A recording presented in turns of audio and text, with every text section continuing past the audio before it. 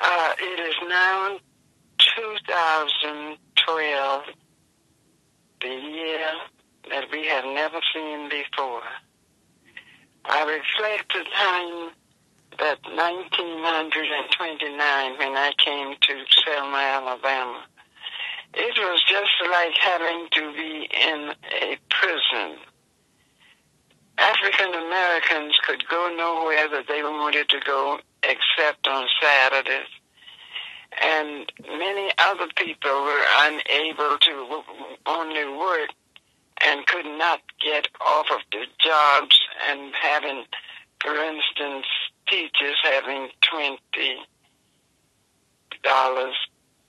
a month, which was not enough for them to get a good meal. And with that, I had to do something. With my husband and I, we decided that we were going to work with people to make them free. They were not free. And one reason why they were not free was because they were not registered voters. A voteless people is a hopeless people, and they were hopeless.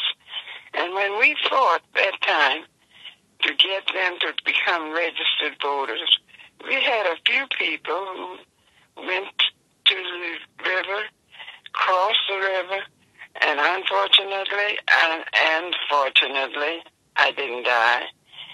But I was beaten. I was cattle prodded. The cattle tried to step over me. The horses they had were horses that had better sense than they, and they stepped over me rather than to step on me. And when I was beaten and the cattle prods were used, and not only that, the gas was used, that actually today I am still in, the trouble is still in my throat. And I will take that to my grave. But when I was beaten and they said that they would send, one of the members said, send an ambulance. And the chief, that's the sheriff, who's the sheriff, the chief, and everybody was gone. I was lying on the ground, and he said, no, I'm not sending any ambulance over there. If anybody is over there that's dead, let the buzzards eat them. And of course, they said we will burn this town down. They didn't have to burn it down. Instead of sending an ambulance, he sent a hearse. And when I actually awoke in the hospital, I asked what happened. And they told me how they had used the tear gas and how they were beating me with clubs. I said, I am more determined today than I will ever be in my life. So this is this is the 47th anniversary. And we are still fighting and still working. And there are so many things we have accomplished.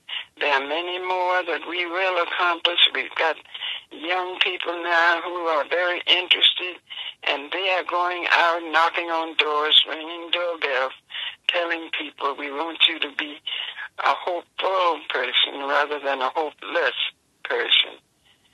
So we say to every young person who is 18 years of age, every person who has not been registered or who has not voted within the last 2 or 3 years, to go on down, because you don't want to be a hopeless person. You want to be a first-class citizen, and that is the one thing that will make you a first-class citizen, to register, vote, and cast your vote. We're not going to say where, whomever you wish to cast it for, but that's a ticket to first-class citizenship.